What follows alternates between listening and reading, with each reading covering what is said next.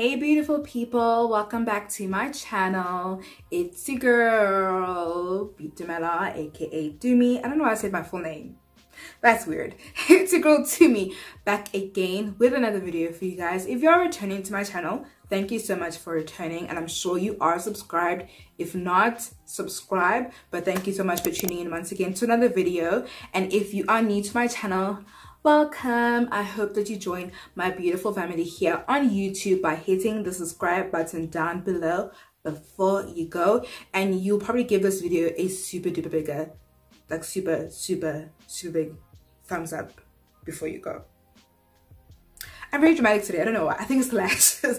I really think it's the lashes. As you guys can see, I've already done my eyes. I do have primer on, but as you guys can see by the title below, it's about a foundation. It's a foundation review. I haven't done a foundation review in quite some time. Today's video is about the Catrice HD Liquid Coverage Foundation, and I guess kind of a continuation on Catrice products since my last video, which you can watch over here.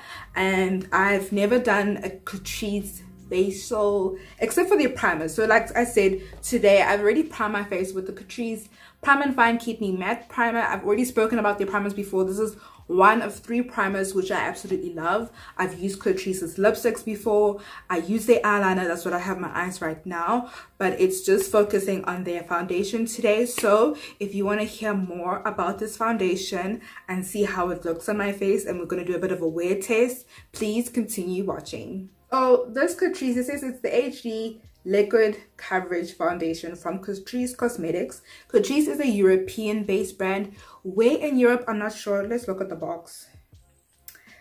Okay, this thing, it says made in Italy, so probably Italian, I would assume so. I just know it's a European-based cosmetics brand, and they're only available at Discount. Almost said Clicks. They're only available at Discount if you want to go in store, but you can also buy this on Superbalist as well as Take a Lot, and it retails for 147 Rand, which I think is a pretty decent, like, that's a very affordable like foundation, and it is 147 on at Discount, on Superbalist, and on Take a Lot. And it has, this packaging is interesting. So it's in the color toffee beige, as you guys can see here, and there was a bit of a sticker over here that was very easily broken also. I don't know, I was like, when I got it in store, because I went to Discount to get this, I couldn't find where the seal wasn't broken. It's a seal of some sort. I just found that a little bit weird. So the packaging, as you can see, it has a dropper, which is very interesting. I've never used a foundation with a dropper. I think the only other foundation that I know comes with a dropper is the NYX foundation. I think it's the NYX Total Drop Foundation. I can't remember exactly its name, but it also has a dropper, which I find very odd, and it will be my first time using it. But what I will say about the packaging so far, I don't like the frosted glass, because that made it a little bit difficult for me to find my exact shade. So I'm in the shade Toffee Beige, which is number 70, and from what I know, they have 21 shades. So I have a little bit of information here about this foundation. So it says it comes in 21 shades, and they don't really run very dark, if I'm going to be completely honest. It seemed that they had extended their shade range in South Africa quite recently, if I remember seeing so on their Instagram, on the Cosmetic SA Instagram page. They extended the range here in South Africa, but if you go on Discount's website is funny, so I wouldn't suggest buying it on Discount, but you do get all the shades, if I'm not mistaken, on Superbalist and Take a Lot. But it doesn't really run very dark. I feel like they're darker shades, people my skin tone and darker. There's not much to choose from. I'm going to be honest about that, but there's a lot to choose from on the lighter end of the spectrum. So I really feel like 21 shades, they could really do way better, especially if they want to do well in Africa. They need to extend their darker shades. But anyways, they have 21 shades, and it says that it offers a high but natural looking coverage while feeling extremely lightweight, just like a second skin. It provides a smooth and even complexion, and this ultra liquid texture is extremely high performing and long lasting. It covers imperfections for up to 24 hours. I'd never understand foundations or makeup in general that want to last more than 12 hours. Like, dear God, I'm not going to sleep in makeup, so you know, it's kind of unnecessary. But it covers imperfections for up to 24 hours and mattifies the skin. Extremely HD finish to ensure the skin is beautifully even and camera ready. It is cruelty free, vegan, and gluten free, which I found very interesting. I didn't realize that foundation or makeup in general could be gluten free, and it is also alcohol free. I think maybe certain makeup products have a small percentage of alcohol, but this is alcohol free. And yeah, this is also the same claims that are on the bottle, and it said it is dermatologically tested and I must shake before use. Okay, so we have some of it in French and then other part of it in Dutch. So I don't know what that means. I'm not sure where this is from. There are tasters that you can use in store, but I mean, with COVID, I'm not really wanting to test. So I kind of took a gamble. I kind of looked at the shade range on the Catrice website, which is European. There's no like South African based website, but I feel like toffee is my color. I'm usually like a toffee or a caramel. What I find interesting is that all their names are something beige, something beige. So from the lightest to the darkest, it's something beige. I don't know if they want like a uniformity in it. It's just like, call it what it is. It's just toffee. It's just, you know what I'm saying? You know what I mean? In any case, so like I said, I've primed already with the primer. So we are going to put it on. And I'm going to do half of my face with a brush and half of my face with a sponge, because to be very honest, I'm not loyal to either or camp. I know there's some people who only use a brush for their foundation when they're buffing it out, or some people only use a sponge. I use either or, really depending on the foundation itself. I would say something like, remember the L'Oreal Infallible, much easier to apply and brush out with a buff out with a brush than with a sponge. And something like my Maybelline Superstay, I prefer it's a little bit thicker. I prefer to blend that out with a sponge, so it's really dependent on the product. So I'm going to use this rounded brush that I have from my set from Channel. Guys, Channel is now open. Go buy brushes if you want. So we're gonna open it and just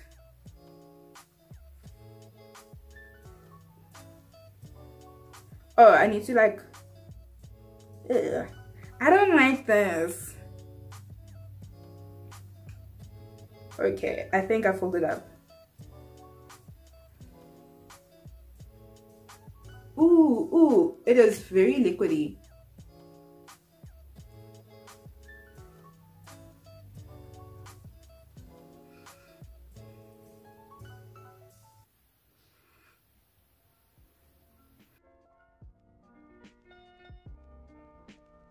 You know what it smells like?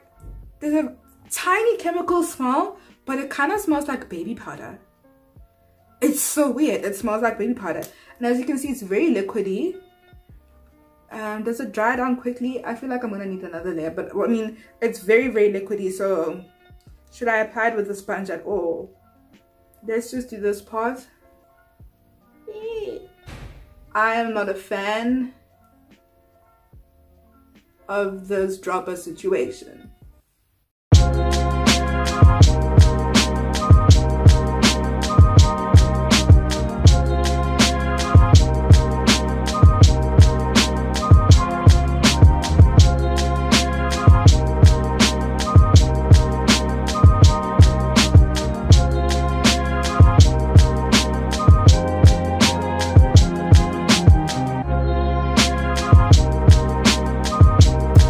Okay, so we've blended out this part with the brush, and I'm not going to lie, I don't believe that I want to taste out. Okay, we'll taste out a small section. Let's test out this part of my face with the sponge, but I feel like my sponge is gonna soak it all up because it is extremely liquidy. It smells guys, it smells nice. It smells nice. It doesn't have like a chocolatey scent like my Wet n Wild foundation. It doesn't smell very chemically like the L'Oreal Infallible. It smells like baby powder. Like, it smells nice. It's a very nice smell. It is already very matte, which I like, and it is pretty full coverage. I will say, obviously, because I always feel like my forehead, it's a bit of a situation, especially here, that the darker pigment over here always peeks through. But I think it's a pretty nice finish so far. I like how it applied with the brush. I don't know about this dropper situation. this dropper situation is so weird. I'd prefer a pump. I'd even prefer the spatula from the Wet n Wild thing. There's or like a doe foot applicator. This dropper, why? This is not science class. Why do you? I don't understand the point of droppers. Like, I just don't get it. And anyways, regardless of it, let's just apply a little bit on the side of my face, and I'm gonna blend it out with the sponge.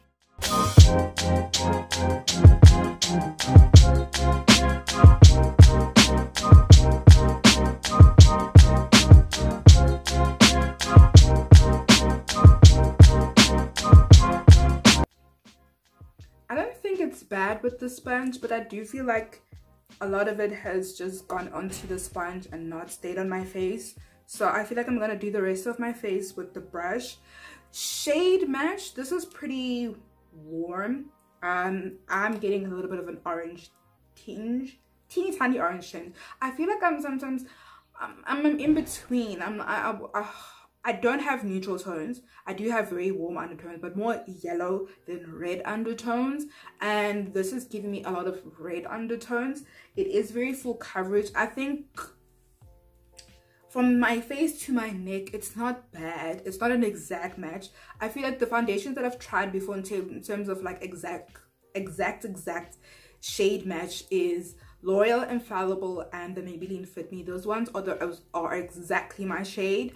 I will say the Wet n Wild one is a tad bit too light for me, but this one is not too bad. I think it's okay. I will say that the people who might be maybe like a shade darker than me, the shade below mine might not match them. Like I said, they need to extend their shade range in terms of the darker side of the spectrum, because it's not popping on that side. It's not popping, but I don't think it's a bad match. And this is, I feel like this was like half a pump that we applied. So this is more like, I feel like I applied maybe like 2 pumps, because there's no pumps, because it's not a pump. But this is like just like a light application. But I really feel like I'm gonna go with the rest of my face with the brush. So let's just do that.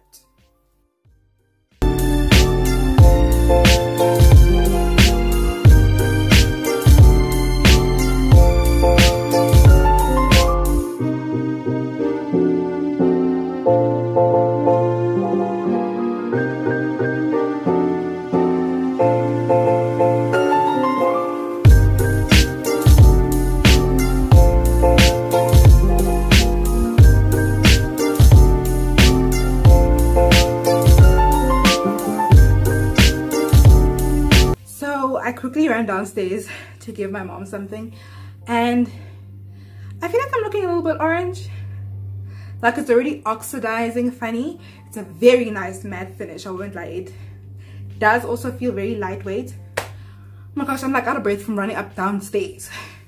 But it's a very lightweight formula. It does kind of, the second skin feeling, I don't think, yeah, I think it's pretty lightweight, but it does look like I have makeup on. So this natural looking coverage, it doesn't look like I have like caked up makeup, but definitely does look like I have makeup on. I would say a foundation that has a very natural looking kind of a coverage and finish is the L'Oreal Infallible. This one is not necessarily meeting that claim, but it is very lightweight.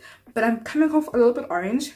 I am wondering if I should contour and highlight like I normally would.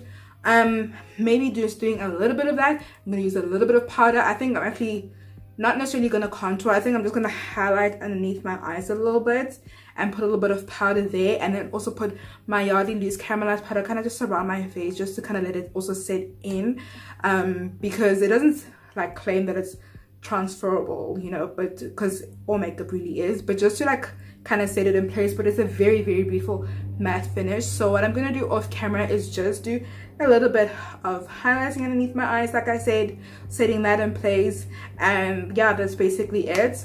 I'll show you guys how I look after that. This is the final look with my, a little bit, I did contour a little bit. Let me just be very honest, I contoured a little bit. I feel that I'm using the Wet n Wild concealers, one in dark cocoa and the one in medium deep tan. And for contour, I'd use my LA Girl HD Pro concealer, but the contour wasn't an issue. I did feel like blending out those two concealers underneath the Wet n Wild ones was a little bit difficult. My face doesn't feel dry, but looking at it with just the foundation on, because it's so matte, it looks a little bit dry. So I don't know if it's gonna feel dry. It doesn't feel drying like when you apply it on your lips. You know, you apply lipstick on your lips that you know is very drying. You can just feel all the moisture leaving your lips. It doesn't necessarily feel that way. It feels lightweight. It doesn't feel like I have makeup on. When I was applying that Wet n Wild concealer, it just looks really funny, and trying to like blend it in with my sponge, it felt a bit weird. Like it was just, they're not gelling well together. And I just feel that I wouldn't suggest this foundation for people who have dry skin so far at this point in time. Out of 10, I would give it, right now, out of 10, I'm giving it 7. And that's because I really am feeling that I'm looking really orange in this mirror. When I look at my bathroom mirror, I look a little bit way too orange for my liking. It's a really too much of a big contrast for me, how it looks between my face and my chest. I'm looking more orange here, and I'm very, very yellow, and like I have very yellow undertones, so it looks a bit too different for me. I will ask my friend, I'm meeting her up for lunch, I'll ask her what she thinks about how the foundation looks, but I really like the finish. I won't lie, the finish right now, it's looking very matte, looking lovely. So yeah. So guys, it is now like actually Monday and I wore this on Saturday, so it is a bit of time, but I wore this foundation yesterday as well. And I must say, my final thoughts on this foundation is that it's not my exact shade. It's a little bit darker and it oxidized a little bit orangey for me. I don't have orange undertones, I don't have red undertones, I just have like more yellow golden undertones. So this is not the exact same shade for me. So wearing a low cut top like this, like I did in the previous footage, just doesn't work. You can see a very big difference from my chest to my face. Not that I try to really match my chest, well, match my face to my chest often.